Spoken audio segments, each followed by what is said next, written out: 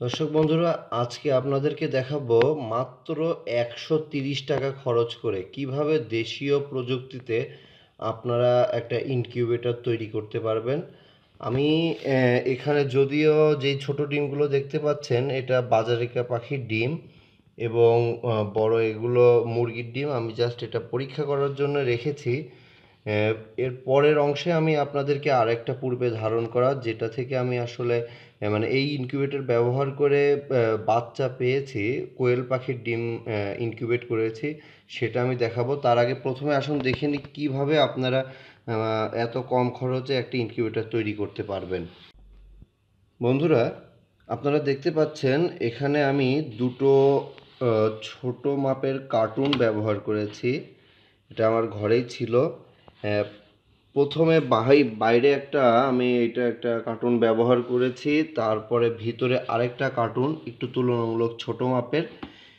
এই দুটো কার্টুনের মাঝখানে যে জায়গাটা, এটা আমি ধানের গুঁড়া বা আপনারা চাইলে কাঠের গুঁড়া দিতে পারেন, সেটা দিয়ে যদি এটা ফিল আপ করেন তাহলে ভেতরের তাপমাত্রা বাইরে যাবে না বা বাইরের তাপমাত্রা ভেতরে আসবে না। তুলনামূলক ভেতরের তাপমাত্রাটা যেটা হবে সেটা একটু দেরিতে আপনার বাইরে যাবে। আর এছাড়া একটা আমি অ্যানালগ থার্মোমিটার ব্যবহার করেছি। এখানে দেখেন ডিম ইনকিউবেট করতে যেই তাপমাত্রাটা দরকার, এখানে ১০০ ডিগ্রি ৩২ ডিগ্রি সেলসিয়াস তাপমাত্রা অথবা ৯৯ বা ১০০ ডিগ্রি ফারেনহাইট এইরকম আপনি একটা মাপে দাগ, আমি এখানে একটা দাগ দিয়ে রেখেছি। আর এখানে একটা জিনিস দেখতে পাচ্ছেন কালো রঙের, এটা আসলে একটা পাত্র যেটার মধ্যে আমি তুলা, এই সাদা রঙের অংশটা হলো তুলা, তুলা দিয়ে ঘিরে রাখা। এটার মধ্যে আমি পানি দিয়ে দিলে এই জিনিসটা ভেজা থাকে এবং এইটা এর ভেতরে একটা হিউমিডিটির দরকার আছে, সেই হিউমিডিটিটা মেনটেন করে বা হিউমিডিটি সাপ্লাই করে। আর ডিমগুলো এগুলো যদি আমি এটা পরীক্ষামূলকভাবে দিয়ে রেখেছি যে আমার এই ইনকিউবেটরে বাজারিকা পাখির ডিম বা মুরগির ডিম এগুলো আসলে ফুটে কিনা দেখার জন্য। আপনারা পরবর্তী ভিডিওটায় মানে এর পরের অংশেই আপনি দেখতে পাবেন আমার পূর্বে ধারণ করা আমি এই ইনকিউবেটর ব্যবহার করে কিভাবে কোয়েল পাখির ডিম ফুটিয়ে বাচ্চা নিয়েছিলাম। আপনার যেখানে এখন খরচের বিষয়টা বলি, এখানে ছোট্ট একটা আপনার এই 5 ওয়াটের বা 10 ওয়াটের আপনি একটা বাল্ব ইউজ করতে পারেন। আর খরচ করার মধ্যে আপনাকে একটা তার কিনে এইভাবে একটা বিদ্যুতের লাইন দিতে হবে। এছাড়া এই ইনকিউবেটরের মূল বিষয়টা, আপনারা যে তাপমাত্রাটা মেনটেন করবেন সেটার জন্য দেখুন এই যে ফ্যানের যে রেগুলেটর আমরা ইউজ করি, সেই রেগুলেটর এখানে আমি একটা লাগিয়েছি এর সাথে। এই রেগুলেটরটা অবশ্যই এবং অবশ্যই আপনারা টেপ দিয়ে এই সাইডটা ভালো করে মুড়ে রাখবেন, কারণ প্রথম যখন আমি করেছিলাম এটা আমাকে কারেন্টে হালকা শক করেছিল। এটা আপনি টেপ দিয়ে পেঁচায় রাখলে তাহলে আপনাকে আর শক করবে না। রেগুলেটরটা যখন আমি ঘোরাবো তখন আপনার দেখুন লাইটের ভোল্টেজটা বাড়ছে আবার কমছে, বাড়ছে কমছে। এই রেগুলেটরের সাথে এইটা আমার কানেক্টেড করা আছে। আপনারা যখন এটা বানাবেন এরকম একটা লাইট যেটা ভিতরে দিয়ে রাখবেন এবং তাপমাত্রা বেশি কম হয়ে গেলে এরকম একটা ছিদ্র করে রাখতে পারেন। দেখেন ভেতর থেকে আমি এখানে লাইটটা মনে করেন জ্বালিয়ে দিয়েছি। ভেতরে আমি এই আরেকটা ছিদ্র উপরে রেখেছি, এখান থেকে আমি পর্যবেক্ষণ করি যে তাপমাত্রা কত উঠলো। যখন দেখা যায় এটা মোটামুটি ১০০ ডিগ্রি ফারেনহাইট এর আশপাশে চলে এসেছে তখন আমি এই রেগুলেটরটা ব্যবহার করে তাপমাত্রাটাকে এখানে কন্ট্রোল করি। বন্ধুরা খেয়াল করুন, আমি তাপমাত্রাটা এমনভাবে কন্ট্রোল করেছি যে এখন মোটামুটি যেই ডিম হ্যাচ হওয়ার জন্য যেই তাপমাত্রাটা অপটিমাম থাকার দরকার, আই মিন ৩২ ডিগ্রি সেলসিয়াস, আমি এই যে ঢাকনিটা খুলে রেখেছি বলে একটু কমে আসছে। এই ভোল্টেজটা নিয়ন্ত্রণ করাটাই আপনার প্রথম কাজটা, যে রেগুলেটরটা কোন মাপে রাখলে আপনি ভোল্টেজটা নিয়ন্ত্রণ করে তাপমাত্রাটা ফিক্সড করতে পারবেন।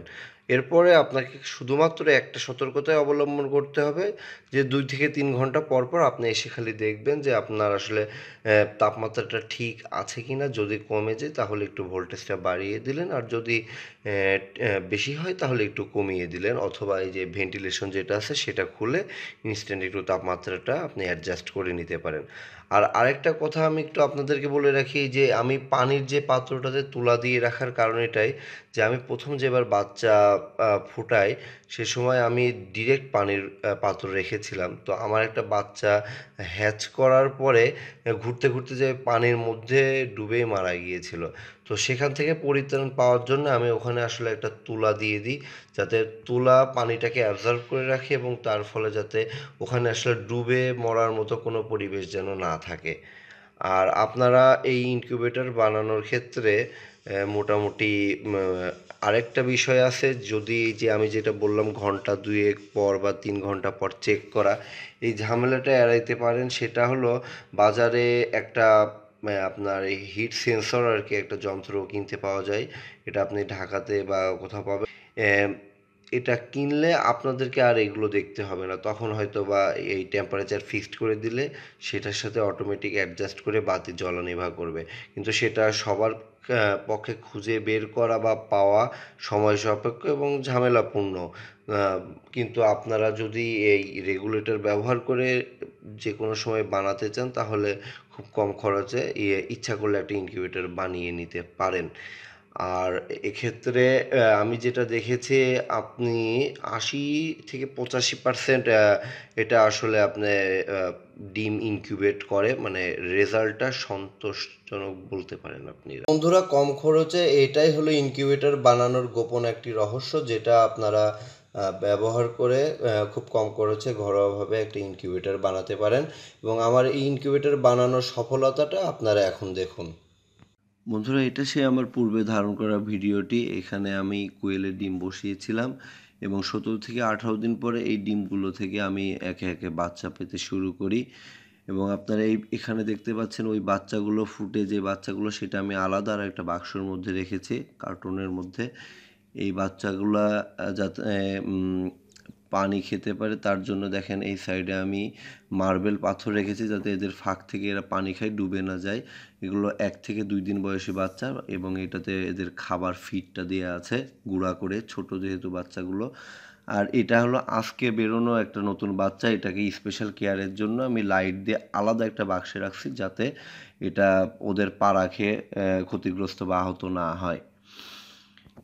এখানে দেখেন এটা কয়েকদিন পরের ভিডিও।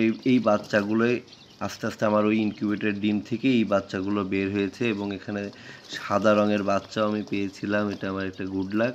এবং এই জন্য এরা যেহেতু বড় হয়ে গেছে এদের পানি খাওয়ার জন্য, তখন আমি আবার এই পানির পাত্রটার সাইজটা চেঞ্জ করে দিই এবং মোটামুটি খুব সুন্দরভাবেই তারা বেড়ে উঠছে। তাদের চঞ্চলতা দেখে বোঝাই যাচ্ছে যে এই পদ্ধতিতে ইনকিউবেট করাতে তারা অসুস্থ না। আর এখন দেখেন এই বাচ্চাগুলো যখন আরও বড় হয়েছে, আমি আসলে পরপর অনেকগুলো ভিডিওকে একসাথে অ্যাডজাস্ট করে এটা দেখাচ্ছি। ওই দেখেন সেই সাদা বাচ্চাগুলো এবং অন্যান্য বাচ্চাগুলো সবাই অনেক চঞ্চল এবং অনেক বড় হয়ে গেছে। আপনারা বুঝতেই পারছেন যে আসলে ইনকিউবেট এই লাইট দিয়ে বা এইভাবে করলে যে তারা দুর্বল হবে বা মান খারাপ হইতে পারে এরকম কোনো সম্ভাবনা নেই। বন্ধুরা, যাওয়ার আগে আরেকটা রিকোয়েস্ট, চ্যানেলটি দয়া করে সাবস্ক্রাইব করবেন এবং বেল বাটনটি ক্লিক করে রাখবেন, যাতে আমাদের পরবর্তী ভিডিও আপডেট পেলে আপনারা সাথে সাথে সেটা জানতে পারেন। ধন্যবাদ।